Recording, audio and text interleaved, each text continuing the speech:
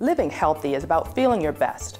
From September 27th through October 1st, Baltimore is hosting the country's first Healthy City Days, 5 days to celebrate health and learn what we can do to live healthier. Being healthier doesn't have to cost anything, and it doesn't have to mean big changes to your life, but it does take commitment. The last week of September is your time to get healthier. Meet me at City Hall at 12:30 on Monday, September 27th for a walk downtown.